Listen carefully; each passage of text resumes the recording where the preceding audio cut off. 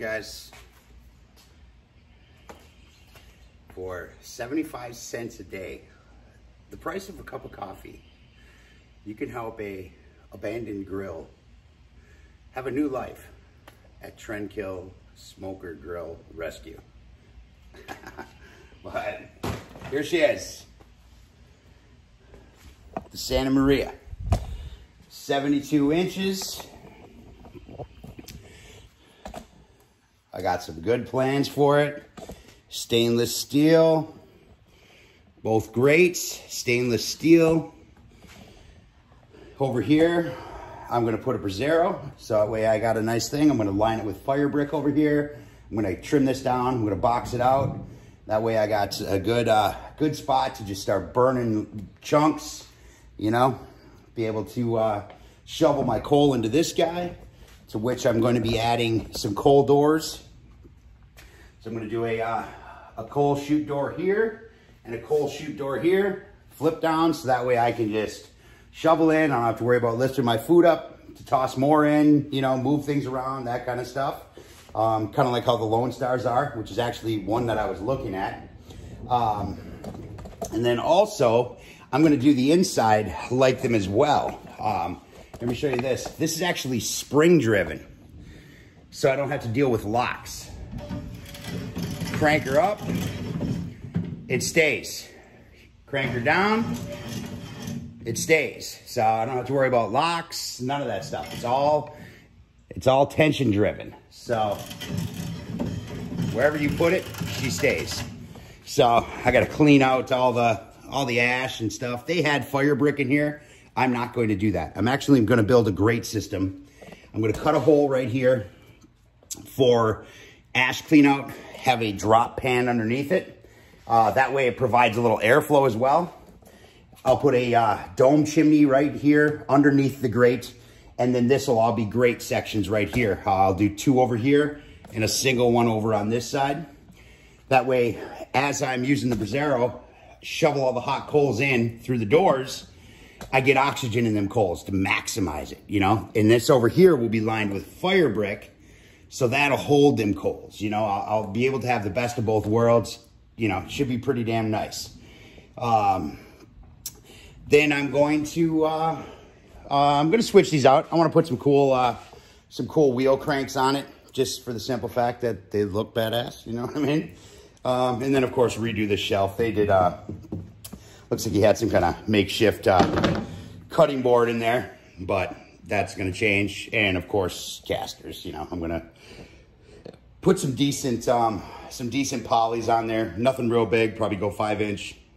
You know, things like that. So got to make a couple adjustments. When I ring this rack up here, it actually is leaning. So got to make a couple of cable adjustments here. But they both move real nice. They both get down there too. Nice and close, man. I mean, that thing would be, you know, further down than I would ever go. So we bring her up. Yeah, this is 72 inches by, I don't know, it's got to be close to 30 inches. And again, with this guy here, all stainless racks on her. This is all just shave, you know, just build up from stuff. I mean, it's, as for rust wise, it's all surface. So I checked her out pretty good. Just got back from Kansas picking her up. So I'm gonna make it pretty. And I'm gonna make it super functional, man. It's gonna be awesome. So, not sure what I'm gonna do with the side shelf yet. I'm actually debating. I might actually put just, I don't know.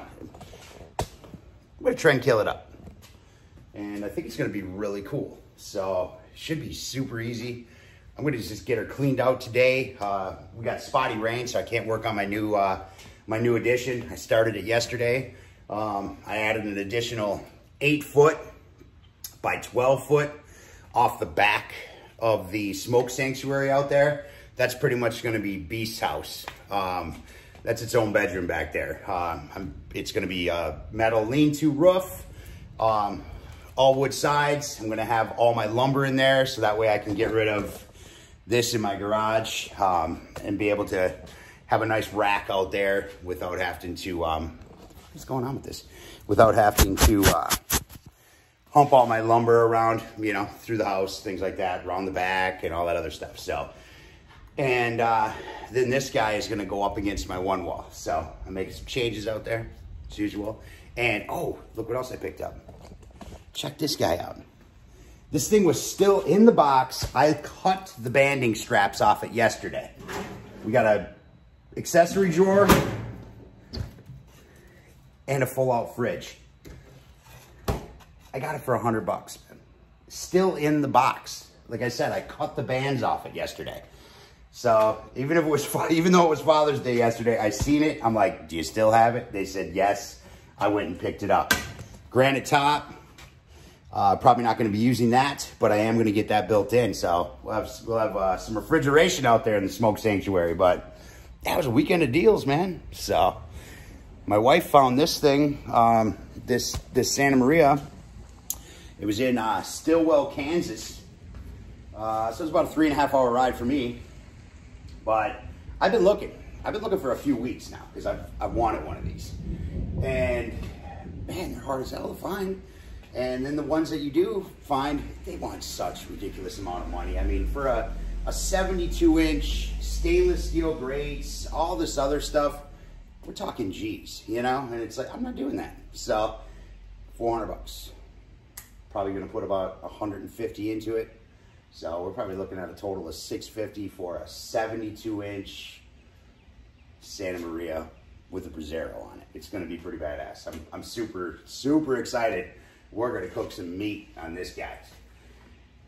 But other than that, that's about it. This is another little TrendKill project, but this one should be pretty easy. The few things that I want to do, they should be pretty simple.